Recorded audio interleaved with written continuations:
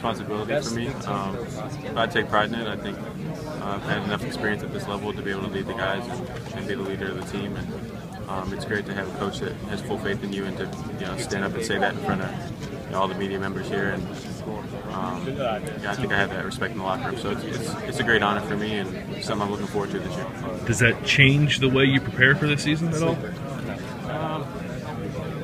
It does and it doesn't. On one hand, I've always wanted to be the most prepared I could be coming into each season,